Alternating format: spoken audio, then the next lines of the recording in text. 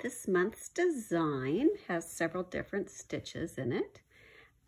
Most of them are pretty simple, and we've gone over them before, but there's a couple that are different. So I'm going to just go over one more time the stem stitch, which is the most basic stitch, and that's what all the solid lines are.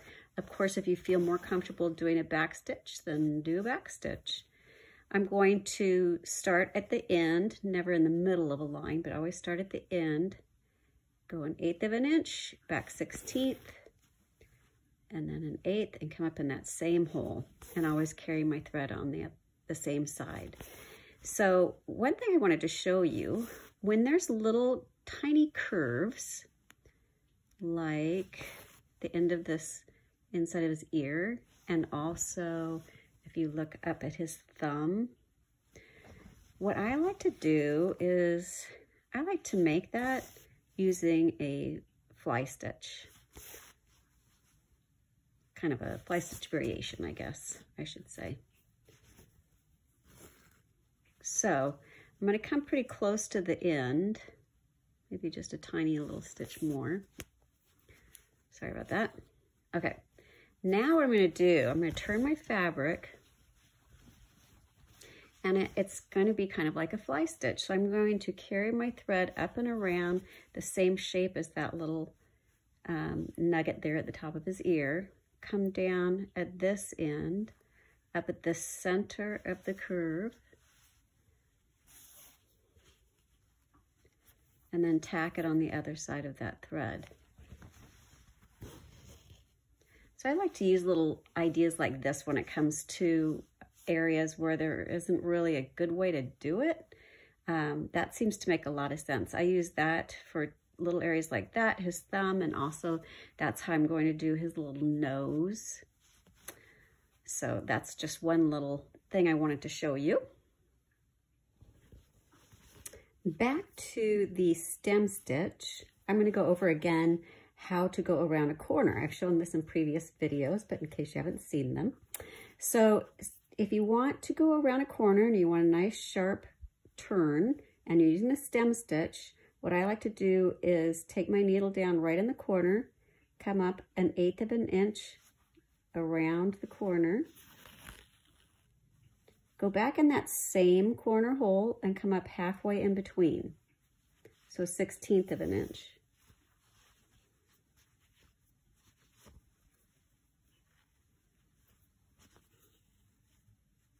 Now I'm going to turn my fabric, and I can just start stem stitching the new direction. And I have a nice corner. Now this little guy, this little bunny's sweater is filled in with running stitches. And a running stitch is basically just up, down, pretty easy. So I'll show you. I'll start here. And, you know, even though I have these little stitches on the pattern, you don't have to trace each one like I did here. You can just go ahead and fill it in on your own if you'd like, or you can just draw a solid line if you're using like a Pilot friction pen that will disappear with the heat of an iron, so that when you're done, you can just iron it and those drawn lines will go away. So that's really easy to do these.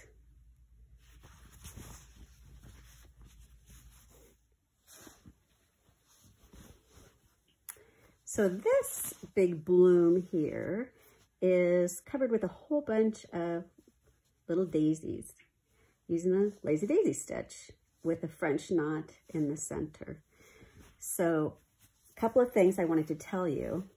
Since all of these stitches are going to start in the center, we don't want a big old knot there because it will be really hard to pull your thread up through.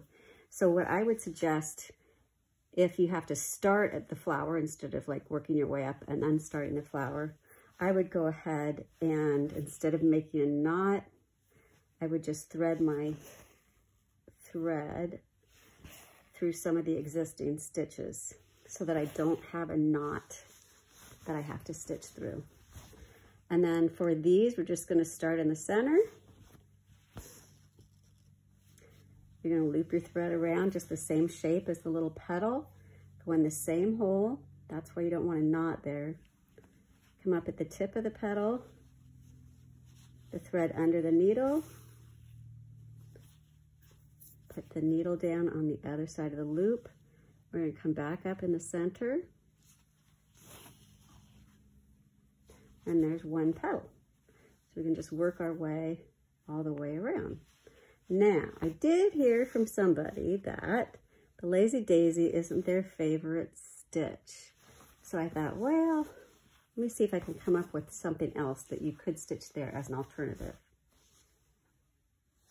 So if you want to try something other than little Lazy Daisy stitches, I thought these were kind of fun. This is called a pistil stitch, and it's basically like a French knot at the end of a stitch.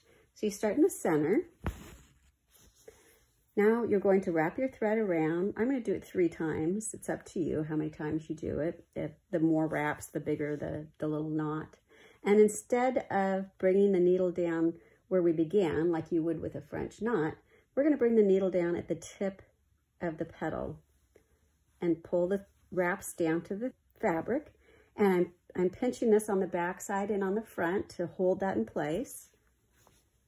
And I didn't pull it tight enough that I couldn't pull the needle through, but it is pretty snug on there. And then I pull it through. And so you have this fun little stitch with a little knot on the end. So start in the middle. I'm going to wrap it 3 times. I'm going to put the needle down at the tip of the petal, pull those wraps down to the fabric, pinch it in place, and pull the thread through. And it's just as easy as that. So that's another option in case you don't want to do the Lazy Daisies. Now with the Lazy Daisy ones and with these, I would still go ahead and put a French knot in the middle. So for a French knot, we're going to wrap it. I'll go ahead and do that 3 times. This is that 12 weight Valdani thread. So it is going to be kind of a big knot, but that's fine. I like kind of chunky. Then you you're going to hold the wrap with your finger on the needle. Put the needle down just a few threads away from where you brought the needle up. Pull the loops down to the fabric, pinch it in place, and then pull the needle through. And then you have a French knot right in the center. So that's just another option. For these big leaves, I did a blanket stitch variation. I don't know what the variation is called. I looked up and tried to find a name for it. I don't think I invented it, but I couldn't find a name. So it's just a variation. So I'll show you down here on this one. We're going to start at the base where the leaf meets the stem. And what we're going to do is work up one side of the leaf at a time. So we start at the base. We're going to go up.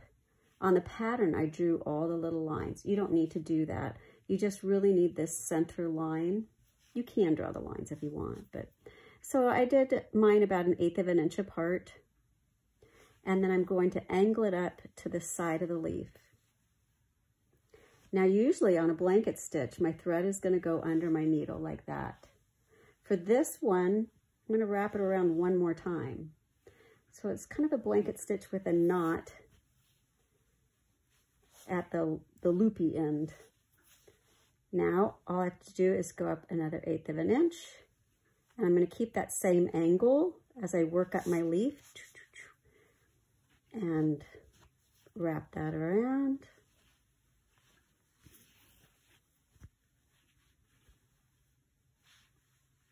That little knot just kind of helps hold that in place, because sometimes if you're taking that big of a blanket stitch, it can kind of fall in a little bit. So it's very helpful to have that. I could even make these just a little bit closer together if I want my leaf to be more dense.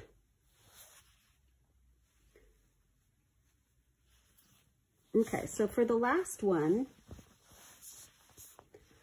I'm going to take it up to the very point. I'm going in that same hole that I just had from the previous stitch. I'm going to wrap that twice. And then I'm just going to tack it in place right on the other side of that knot. Okay, so we have half of it done. Now, instead of coming back down this other side, I'm going to tie off my thread and then work my way up from the base to the other side. If you don't want to do this fancy of a stitch, you can always just do a stem stitch around the outside and maybe a little flag stitch down the middle, or a fern stitch, or just that single little line of a stem stitch up the middle. It's totally up to you. So here's the same design, only stitched up with some Cosmo Seasons floss, which is this really pretty variegated floss. There's pinks and kind of a wheat and a really pale green. And so by using certain parts of my thread, and I do waste some that way, but that's okay. What I did is I used the pinks for the flowers, and then I added in a few other colored flowers, but mostly pinks. And I also used the pinks around his little sweater and in the stitches, but you can see where the variegation started to change in the back, which is fine. I like that look. And then I used the kind of taupey wheat colored ones to do a lot of the stems along with the green. I also used a green in this color to do the leaves because I didn't really want the leaves to switch to pink. I wanted them to stay green. So that's what I did on the leaves. And then on the little bunny's body, I used a solid Cosmo thread too. And those colors are given in the email that I sent out with the One Stitch at a Time monthly newsletter. Something else I wanted to point out is when I design something, I'll draw it up. And so in this case, I drew it and I printed it out on my freezer paper to trace, because that's a very helpful way to trace. And so by ironing that pattern to the back of my fabric, it reverses the image. So now my bunny's going to the right. Then what I do, this is kind of the step-by-step when I'm drawing a pattern. Since my first initial drawing didn't look like this, because I didn't know quite where I wanted to put certain stitches. So now that I have it the way I want it, I scan this in and then I trace each of these stitches because I know those are the ones that I want in the pattern. Then what I did is I printed it out again using freezer paper, but I didn't reverse it. And by doing that, it automatically reverses the design. And now the bunny's going the other direction. But as you can see, when it's a pattern that doesn't have text in it or anything directional, it really doesn't matter which way it's going. Oh, another thing I wanted to point out on this colored one, in case you do want to try something like this, I used this kind of a wheat color in the French knots in the center of the flowers to kind of tie that color up and make them a little bit more uniform. So that was the other little thing I wanted to point out. This one's been pressed. You can kind of see the difference. And when you press, what I like to do, here, I'll show you these two leaves so you can kind of see the difference between a nice pressed piece and one that's just been stitched. But when I press, I like to press it upside down so that the padding on my ironing surface kind of absorbs the threads so that it isn't pressed into the fabric. They're allowed to keep their shape, and it's just pressing the fabric basically. So there you go. And I hope you have fun stitching up this little April bunny, and share your finished projects with me. I'd love to see them. You can post them on Instagram and tag it One Stitch Club, or hashtag One Stitch Club, or tag me, Kathy Schmitz Stitches. And we also have our Facebook group, so feel free to post there too. The Facebook group, if you haven't joined, it's called One Stitch Club, and I'll love to see your work. Thank you.